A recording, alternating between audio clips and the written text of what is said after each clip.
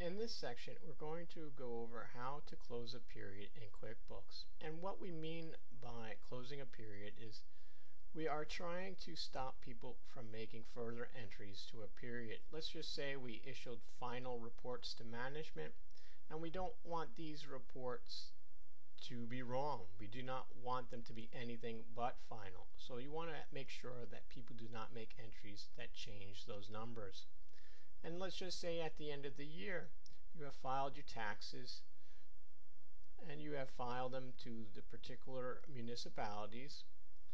You do not want to have anyone change those numbers, so when you audit it, the tax authorities see different numbers.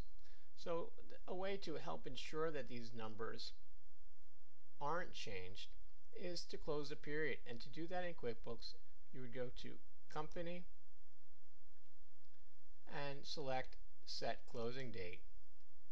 And here you would see Set Date / Password. We'd select this. And here is where we'd enter the closing date. And this means that anything falling on this date and prior to this date will require a password to enter to make the changes. And let's just say we want to make a closing date of March 2013. We will enter a password below and we would select OK.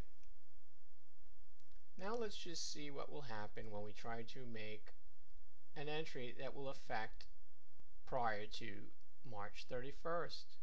So what we're going to do is we're going to go to Company and we're going to select Make Journal Entries, and we're going to select a date that falls prior to that period we are closing.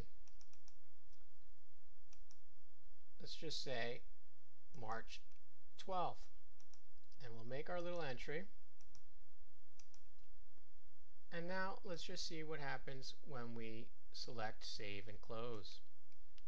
We will receive a message. This modification will affect transactions from closed periods and could also affect previous financial reports. You must enter the closing date password to make this change. And you must enter this password or you will not be able to make this entry. So this is how you create a closing date in QuickBooks to ensure that people do not make changes to the books when you do not want them to do so.